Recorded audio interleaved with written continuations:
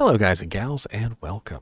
So today we're going to look at another amulet, and this one has a lot of focus around mana.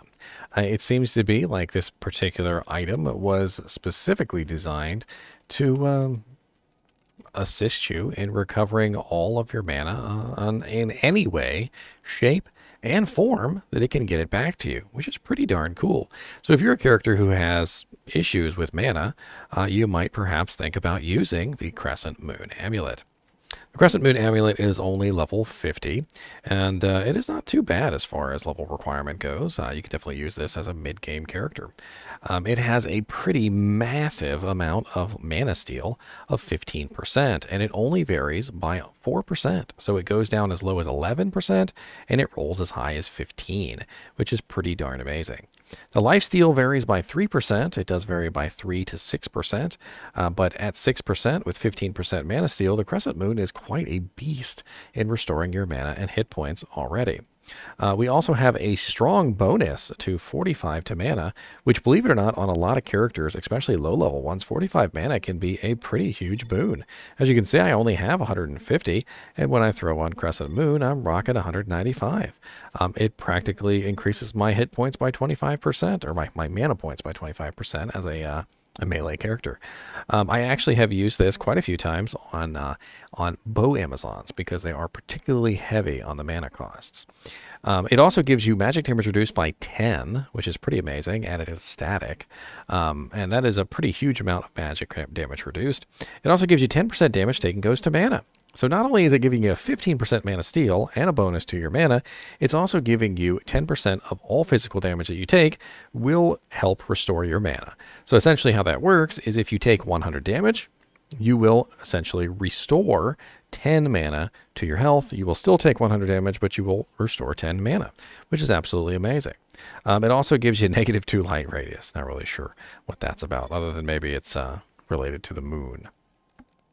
Now, this particular amulet can actually be useful on an energy shield sorceress because of that really high magic damage reduced by number, the bonus to mana, the dead 10% damage taken goes to mana.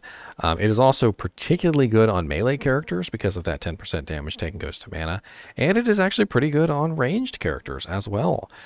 Basically, any character that hits with a physical attack of some kind can utilize the life and mana steal, and any character that's in melee range can utilize the damage taken goes to mana, and of course the plus to mana can be utilized by anybody.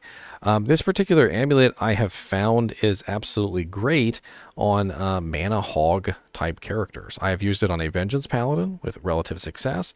I have used it on a Freezing Arrow Amazon with relative success. I have also used it on a Barbarian and a Druid with relative success. It is just a really amazing amulet all around, and granted, it does not have the plus to skills like Mars Kaleidoscope. It doesn't have resistances, and there are a lot of downsides to this amulet. But it can be used to effectively replace your rings, believe it or not. So you don't need life and mana steal rings.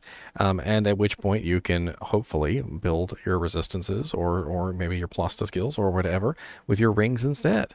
It just kind of depends. I have actually a lot of the times kept this in my cube, believe it or not, and swapped back and forth between this as needed to help restore my mana. It's just that good that literally putting this amulet on will almost solve every single mana issue that you have on characters that are just completely stupidly broken in mana consumption. Now, if you are a caster type, obviously this isn't going to be too much of a benefit to you because, you know, casters do not actually hit things, not usually anyway. And if you're not doing physical damage, you're not leeching life back. So do keep that in mind.